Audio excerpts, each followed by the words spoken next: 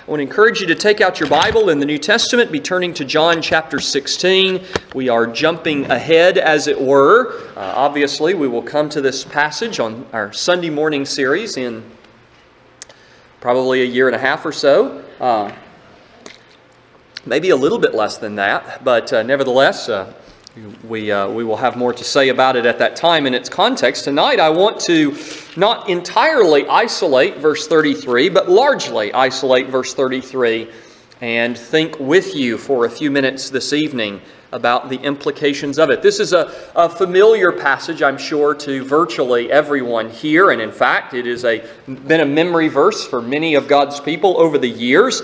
I don't expect that I'll say anything tonight to you that will be truly new, but I hope that God will use this passage to impress upon all of our minds truths that we need to be mindful of. John chapter 16 and verse 33, Jesus speaking says this, "I have said these things to you that in me you may have peace.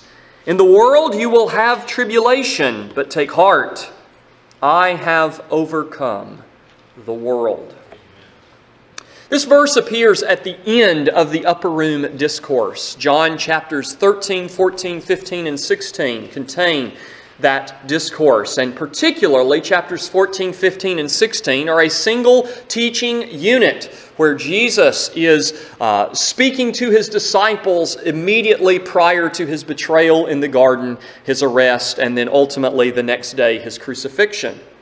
And in chapters 14, 15, and 16, Jesus has a lot to say about the coming of the Holy Spirit and about the persecution that is coming upon the church. He is going away, and yet he says, "It is to your advantage that I go away. If I do not go away, I cannot send the Comforter, the Helper, to you, but if I go, I will send him. And he, in coming, will convict the world concerning sin and righteousness and the judgment to come. He will bring to your mind all that I have said to you. He will teach you all things." The church is blessed to have Jesus Christ sitting enthroned as King at the Father's right hand and to have the Holy Spirit present among us in this age.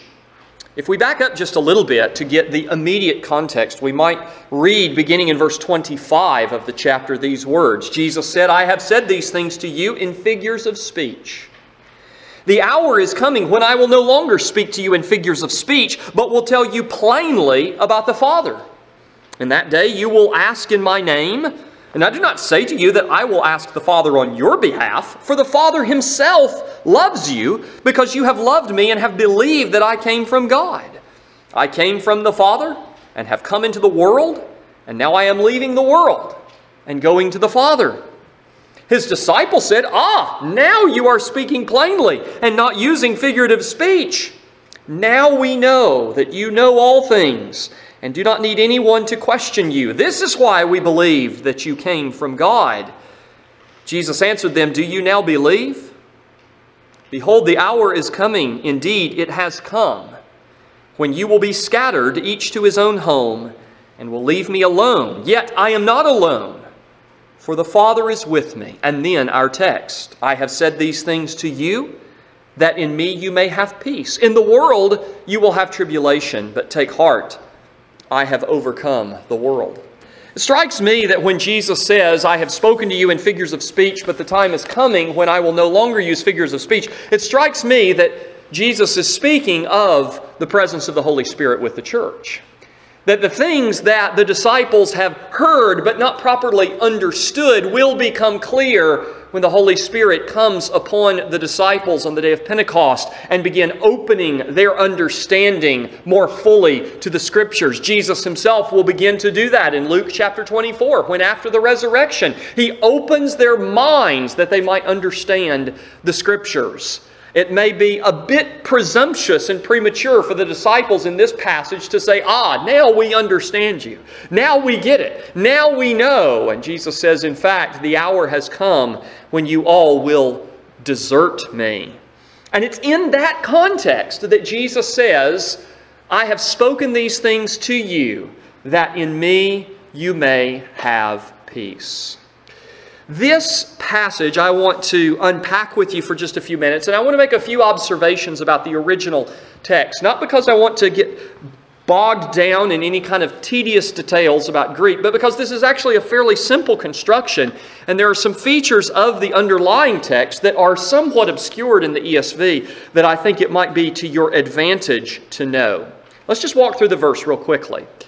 These things I have spoken to you all. Jesus uses a verb form here in describing His speech that is in the perfect tense. And the significance of the perfect tense in the New Testament is it speaks of a past event that creates a new condition, a new state, as it were. In other words, whatever was done in the past continues to have implications in the present. Now I want you to think about that for just a second. What's Jesus talking about? Is He talking about the words that He has just spoken in the verses immediately prior? Well, there is certainly a connection with that immediate context that we just mentioned. Is He speaking about the upper room discourse as a whole? I think undoubtedly. These 3 chapters are so tightly woven that really we do a disservice to the text if we break it up into chapters. We need to simply treat it as a single unit. It's a package deal. These things I have spoken to you, and the words that Jesus has spoken in this upper room discourse will remain with the church and continue to bless the church for generations to come. But the use of the perfect here suggests that Jesus may even be looking farther back than just this immediate conversation that they're having. And what I want to suggest to you tonight is that there are at least 2 levels at which you can think about this statement.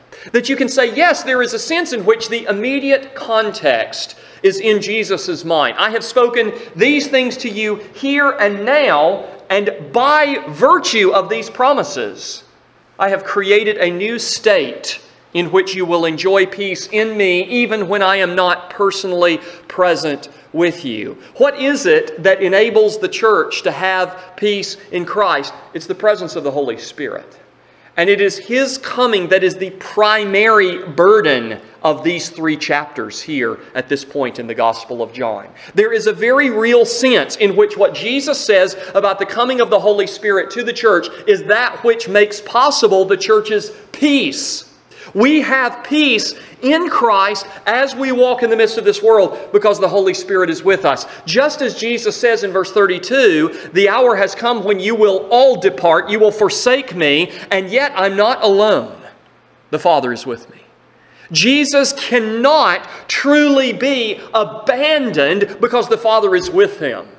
And in a similar way, when the circumstances that Jesus has described just recently in chapters 15 and 16, when those circumstances come upon the church and they are put out of the synagogues, and when people think that they are doing service to God by hating and persecuting and pursuing even to the death these followers of Jesus Christ, even in that hour, the disciples will not be alone. Why?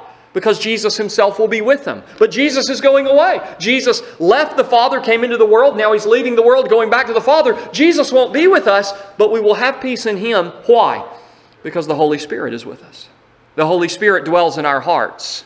And the Lord is the Spirit. In other words, the Holy Spirit's presence with us is representatively the presence of Christ.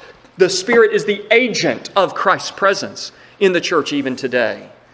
And so there is a very real sense in which the things that Jesus has just spoken, the words that have just come out of His mouth, are the basis of this peace that He's describing. But I want to pull the lens back a little bit further, and I think the use of the perfect tense allows this, to recognize that Jesus has not only spoken these words in the upper room discourse that His disciples might have peace, but every word that has come out of His mouth since He came into this world was spoken toward that end. Isn't it a beautiful picture that we have in Matthew chapter 5 when Jesus comes up on the mountain and His disciples gather to Him and He is seated like a rabbi and Jesus opened His mouth. Have you ever noticed how Matthew draws attention to that? You say, what's the significance of that? Everyone opens their mouth to speak, right? Yeah, but there was something beautiful about Jesus opening His mouth, and out of His mouth flow these words of grace. This message of truth. And that is characteristic of Jesus' ministry from beginning to end. These things I have spoken to you for the last 3 or 3.5 years, however long that ministry may have been. These things I have spoken to you. And then notice that the text says, that in me, in the ESV, that in me you may have peace. But the Greek is even a stronger, clearer construction here. This is a hina clause that often is used in the New Testament to indicate purpose. What is the purpose of Jesus' speech to his disciples? It is in order that in me you might have peace. Toward this end, Jesus' word is given to the church to the end that the church will enjoy peace in Christ. Now I want you to just think about that for a second. What is it that we neglect so early and so often when we are experiencing trouble in this world? Now maybe this is not your experience. Maybe your experience is exactly the opposite of what I'm about to describe. But I know that in my life and in the lives of many people that I have counseled over the years of ministry, the first thing that begins to be neglected is the Word of God. It's the Word of Christ. It is now, I am under pressure. I feel in the grip of a vise. I am worried. I am stressed. I cannot focus on Scripture. And I quickly begin neglecting the reading of Scripture, the meditation upon Scripture. And yet, what does Jesus say in this passage? The words that I have spoken to you, when? All of the words that I've spoken to you, that I have in the past spoken to you, these were spoken to you to the end that you might enjoy peace. Part of the means of grace that we're about to start unpacking on Sunday nights in our catechism reading is the Word of God. And particularly, not only the reading, but the preaching of the Word of God is made an effectual means of grace by the Spirit. And isn't that interesting how that's where Jesus goes? He says, as you enter into a period of your lives where I will not be physically present with you, as you enter into a period of your lives that is going to be characterized by persecution, and for most, if not every one of these men, their lives are going to end violently because of the very circumstances that Jesus is describing. And yet he says, I have spoken my word to you. I have given you my word so that you might have peace. And it's even stronger than that.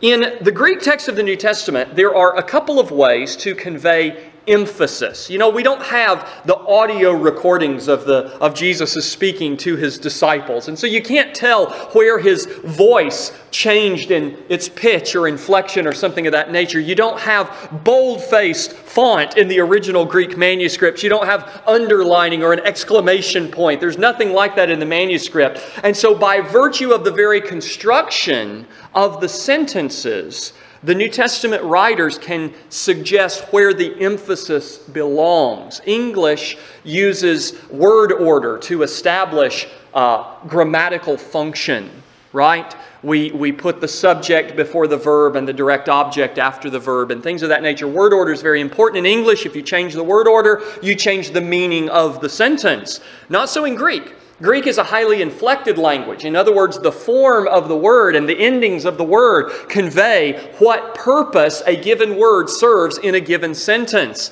And the beautiful thing about inflected languages is you can shuffle those words all different ways around to convey certain ideas. One of the ways that Greek conveys emphasis is by fronting the sentence with a word, moving a word up to the beginning of a sentence in order to show its importance in relation to the rest. But when it comes to pronouns, there is a special way in which the pronoun can be written. And that special emphatic form of the pronoun is used by Jesus at this point of the sentence. And this is fascinating to me because Jesus isn't writing this down, right? Jesus is having a verbal conversation. But John, in the Spirit, is remembering this conversation. And what does he recall? He recalls Jesus saying, these things I have spoken to you, that in me you may have peace. No, that's not what he remembers. I don't know exactly how Jesus said it. I don't know what prompts John to write the pronoun in this form other than the influence of the Holy Spirit. But whether it was the tone of Jesus' voice or whatever other way the Lord may have conveyed this, what Jesus literally says in this text is that in order in me myself, peace you may have. That's what he says. It's a especially emphatic form. Jesus wants us to understand that the peace that we have is in Him. It's not in anyone else. It's not in anything else. You don't have peace in any of the things in this world. You have peace in Christ. Now, if we were writing this originally in English, what we would probably do is we would put that pronoun in me, we'd put it in bold font. Or we might underline it. Or we might put it all in capital letters. But those options were not available to the New Testament writers, so they took advantage of one of the conventions of the language of their day, and they wrote the emphatic form. Because the emphasis in this statement is on Christ. Jesus does not say that you and I can have peace in the midst of problems. He says you and I can have peace in Christ. And only in Christ. Because let's face it, there is no way to be at peace in many of the circumstances that we encounter unless it is peace in Jesus Christ. These men were going to suffer terrifically for the Lord, even as Christians since then and even to the present day have and do. There are things that you and I are going to encounter that are going to be frightening, that are going to be painful, that are going to be devastating, and there's going to be no way that we can look at those circumstances and find any peace at all. But Jesus says, in me, you can have peace. That's important. And if you are a person who underlines in your Bible, that pronoun needs to be underlined. And then he goes on. In the world, trouble, tribulation you are having. Interestingly here, he uses a verb in the present active indicative form. Now, most commentators, and the ESV follows this idea, will say, well, it's a present active form, but it has a futuristic sense. Well, Greek can do that. And so we don't want to rule out that possibility here. You'll notice in the ESV, they translate this as a future tense verb. I have said these things to you, that in me you may have peace. In the world you will have tribulation, as if the idea is one day. Well, if in fact Jesus is speaking only of the persecutions that he's been predicting in chapters 15 and 16, then that's the appropriate way to read that verb. But what's fascinating to me is that it's a present tense verb in the original language, which suggests that it's happening right now. And it will continue to be characteristic of the disciples' lives unto the end of their lives. It's not just that at some future point, see, if Jesus had used a future tense verb here, we might think he has a particular suffering in mind. The fact that he uses a present tense verb suggests that he has in mind the suffering that is continual in this world. And what form does that take? We should not confuse physical sickness with persecution. You know, I mean, if you have to have your gallbladder removed, don't talk about how much you're suffering for Jesus, because technically that's not suffering for Jesus. But let me tell you something. Sickness and all kinds of suffering in this world receive new color and a new context when you're a believer in Jesus Christ. There's a difference between a person persecuting you for your faith in Christ and falling into some kind of physical illness. But the Christian glorifies Christ in suffering no matter the origin or context. And I think this is why it's important, and this is why I would not translate it as a future. Is because Jesus is not saying, you can have peace in me at that future point when the persecution comes. Oh, certainly you can then. But his point is larger than that. You have peace in me throughout the experience of suffering in this world. Right now, in whatever way you're suffering, some of you are hurting. Right now, as you're sitting there, pain is continually with you. In this world, you are having tribulation. But in Christ you have peace. Some of you are being persecuted. Maybe there is someone who has taken a position against you. They're opposing you. They're speaking evil of you. They hate you because you are a believer. You are experiencing persecution and tribulation right now. But in Christ you have peace. And that is true today. It was true on that day when Jesus spoke it. It will be true until the end. That's the important part of that present tense verb, is that this does not locate this peace solely in the context of persecution. Because even though having your gallbladder removed is not persecution, you can still have peace in the midst of it, if you have that peace in Christ. That makes this promise, I think, even more profound and helpful to the church. But be of good courage. Be of good cheer. Take heart. And the next verb in your text is an imperative. And it's the only place that this particular verb is found in the New Testament in the imperative form. The imperative form is the form of command. This is not a suggestion.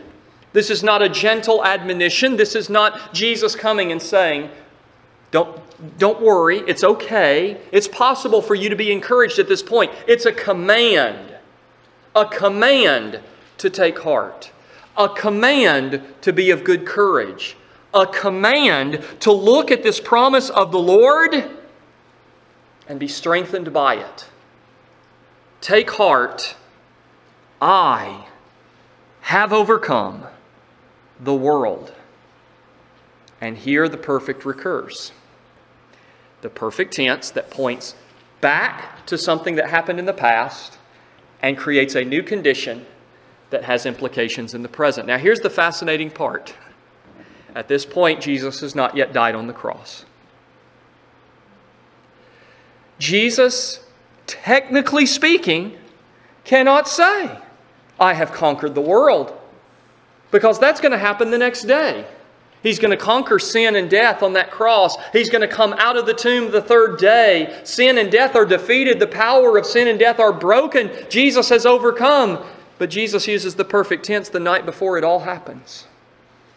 Because you know what? In the mind of God, in the purpose of God in Christ, this is as good as done. Jesus' victory on Calvary creates a new state for the church in the world.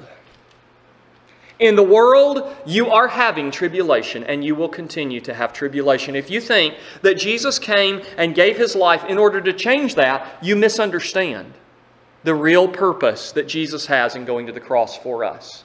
He didn't come in order to change the trouble that we have in this world. He came to transform that trouble and to transform our experience of it. You are having and will continue to have trouble in this world, but He says, in me, you have peace. In me, you have peace. Why? How is that possible? Because I have overcome the world. He has already conquered sin and conquered death and put an end to that which creates all of the problems for us, so that now we're able to look at our suffering in an entirely new way. I can look at sickness in a different way because Christ has conquered the world. I can look at the hatred and opposition of my friends and neighbors in a new way because Christ has conquered sin and death.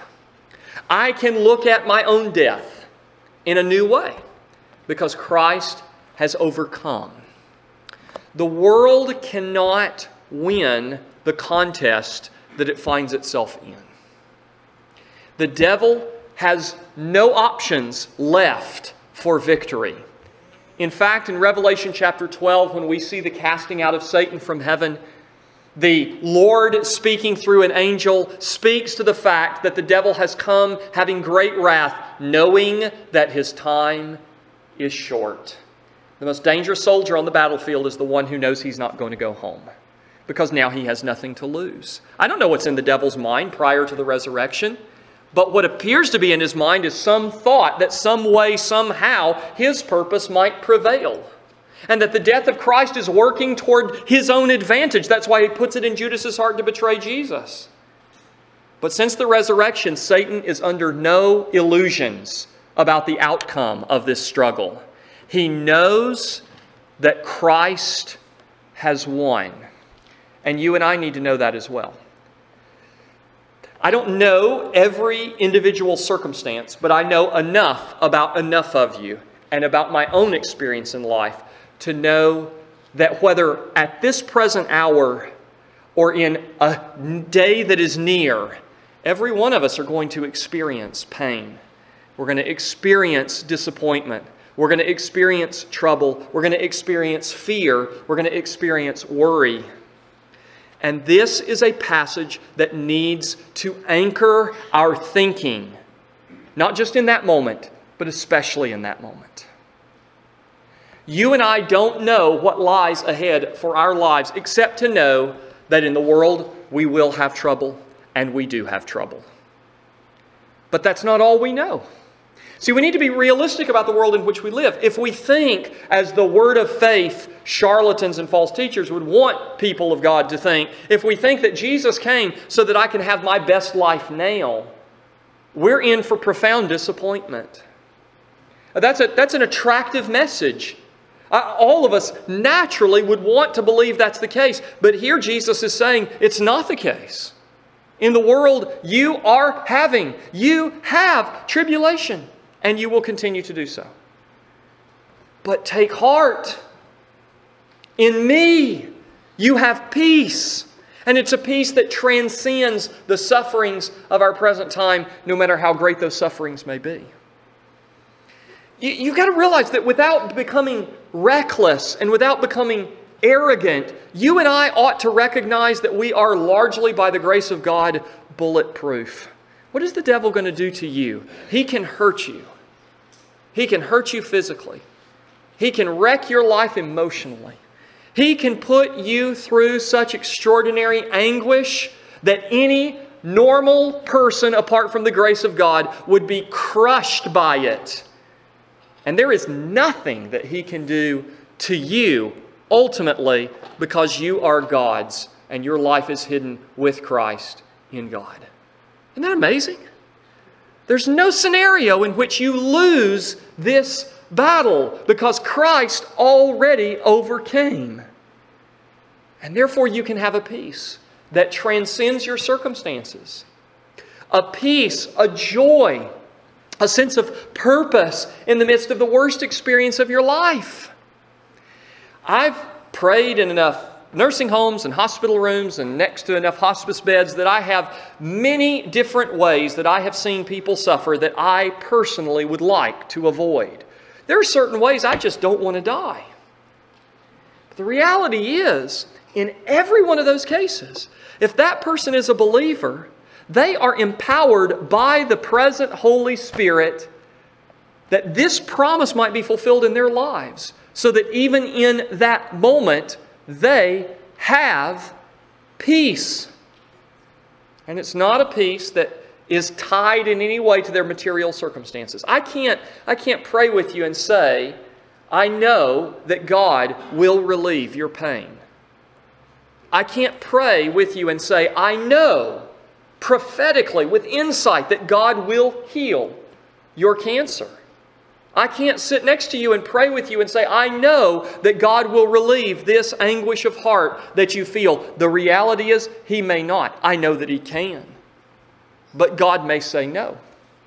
Do you remember in 2 Corinthians chapter 12, when Paul pleads with the Lord 3 times to remove this thorn in his flesh? We don't know for sure what that thorn was. I tend to think that it's an impaired vision. I think there's evidence of that in both Galatians and the book of Acts. But regardless of what it is, it's something that troubles Paul so greatly that he would beg God 3 times to take it away. And the Lord tells His faithful servant Paul, no. No. No, because that thorn is serving God's purpose in Paul's life. But do you remember what the text says in verse 7 about the origin of that thorn? It was a messenger of Satan, sent to buffet Paul. And God says it's fulfilling my purpose in your life. My grace is sufficient for you, for my power is made perfect in weakness. I can't know by reading the tea leaves of providence what God is doing in my life at any given point in time. But I know this, I can look back over my life and I can see ways that God has allowed me to suffer for my own spiritual good. I see things in my past that at the time of their occurrence were miserable and awful and wretched and that drew me closer to God. And I thank God for that suffering. You and I, in the midst of the struggle, are not necessarily going to understand how God is using this for good. What we ought to be absolutely confident of is that He is, that He does, and that He will. And we can have peace in Christ because He's already overcome the world. And so on the day where the doctor says, I have bad news, on the day when our body experiences great pain and the doctor says there is no relief, on the day when our best friend dies, on the day when our finances fail, on the day when we face a future that is bleak and daunting and there is no hope for improvement in it at all, on that day, the people of God have peace. And what does Jesus say? He commands us to take heart. He doesn't recommend it. He commands it. He says, you look at what I have said to you. You look at my word. And you find in me, myself, and nothing else, the peace that you can have nowhere else and in no other way. That is a profound and powerful promise. These things I have said to you, that in me you may have peace.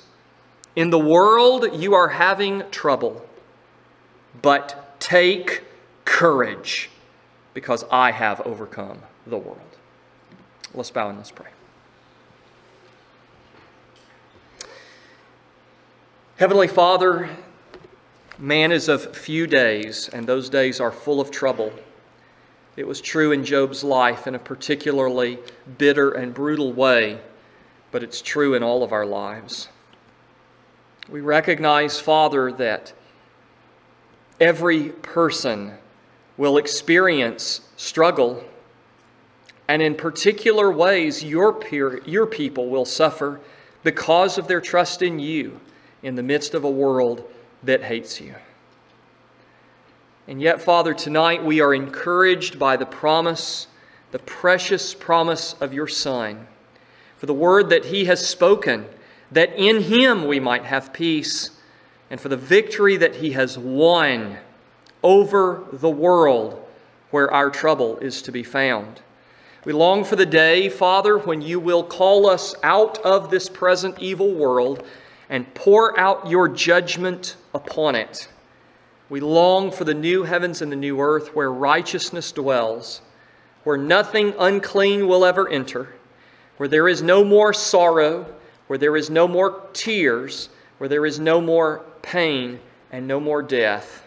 We long for that day when we can be glorified with our Savior, Jesus Christ, and can see His face and can praise the triune God, Father, Son, and Spirit, forever. Lord Jesus, we pray that you would indeed come. And until that day, Father, we pray that by your Spirit, you would strengthen our hearts and help us to be obedient to your Son's word, that we might take courage and find peace in Him. In Jesus' name we do pray. Amen.